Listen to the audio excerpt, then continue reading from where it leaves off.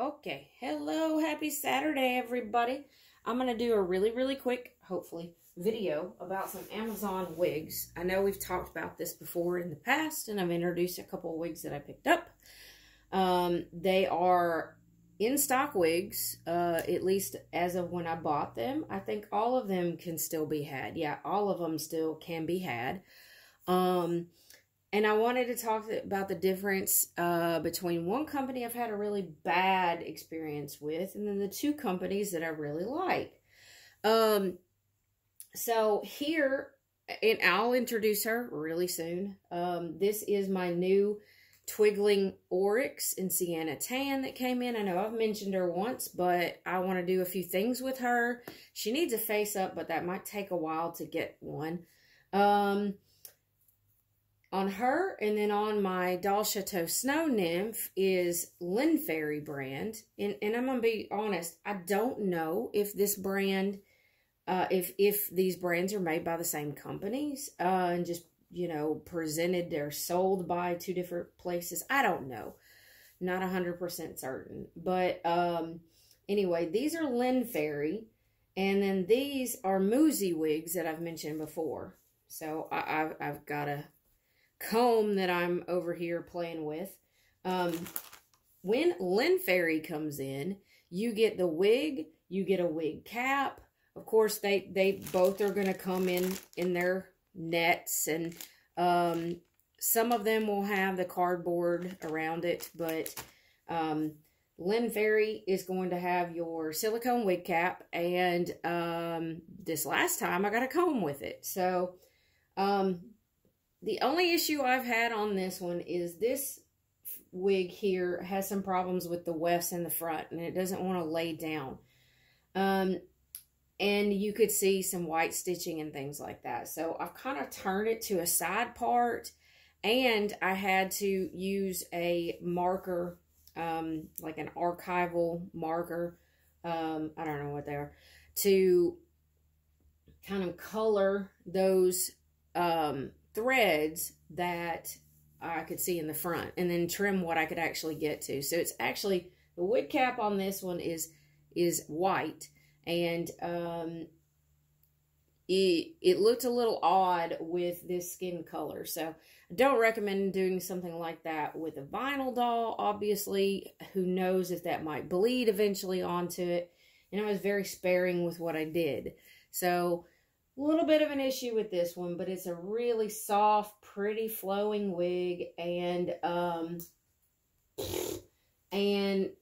I really like the quality of the hair. So you know, on my Snow Nymph was my very first one that I got by them, and very first wig off of Amazon, and I'm glad I gave it a try, because convinced me that you can have nice ones out there.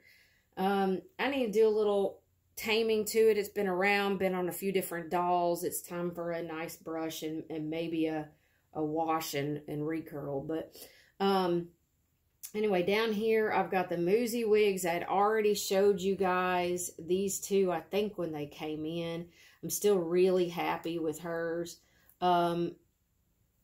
Where she's got this more wavy at the bottom, it can get a lot of flyaways, but on my Ring Doll Frankenstein, this guy, I love this one. This one's a really nice wig. It's easy to tame the flyaways. I wish I could find it in a red or a dark, like chestnut brown or something, for my Twiggling Eloy, because this doesn't fit the Eloy's skin tone. But I did notice on Amazon Warehouse there's one of these hanging out for a really decent price.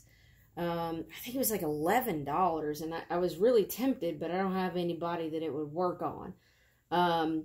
So my Eloy's a warmer skin tone. He needs a warmer wig. And then finally, the last one is this one on my Smart Doll Liberty. I love the color. It's really beautiful on her. However, it's got a lot of flyaways. And I don't know if I need to I don't know what I need to do to style it.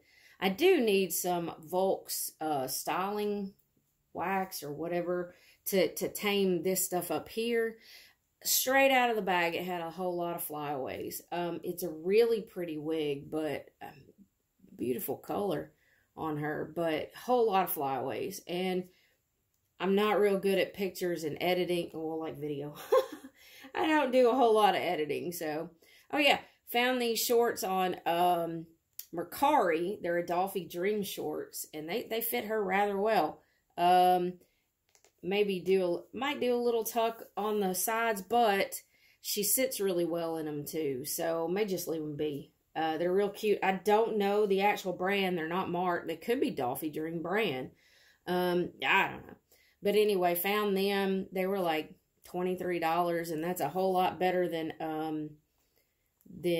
mostly any other structured jeans that you can come across. So, got a whole lot of real nice details to it. So, that was a nice little find. But anyway, so this is my Amazon wigs. If you hadn't seen the one where I talked about these two already, my one bad experience was a company called Miss You Wigs. M-I-S-S-U. Not Y-O-U. I think it's M-I-S-S-U. And I got one, and it was really dry. It shed a lot. It was marked for a 910, which I was very excited because I have an Eiffel House Falcon. I thought it would fit him great. Didn't fit. Wrong size. So be wary about the sizing on you know, them. These are all SD wigs, and they all fit just fine. This is a little big, so I used a silicone wig cap from hers. That one was a little big, so I used a silicone wig cap on that one. That Miss You hair, and I had it on the doll, and I got my Dolphy Dream near it. It got staining all over her. It was a black wig. Horrible. I've not had any problems, excuse me, with these wigs.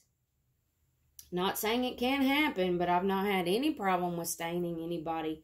I try to be careful about the all of my vinyl dolls being near stuff that's a dark wig, so that aren't made for them specifically. But anyway, that's my Amazon wig tutorial, I don't know, discussion, whatever it is. If y'all have got questions, let me know. I'll come back with her once I've made her some jewelry and maybe changed her clothing.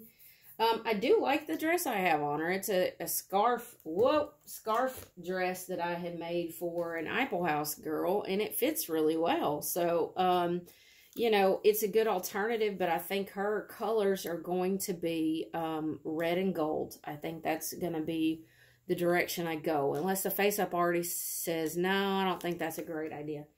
So anyway, so other than that, hope y'all are staying safe and your families are well out there. I'll talk to you guys later. Okay, bye.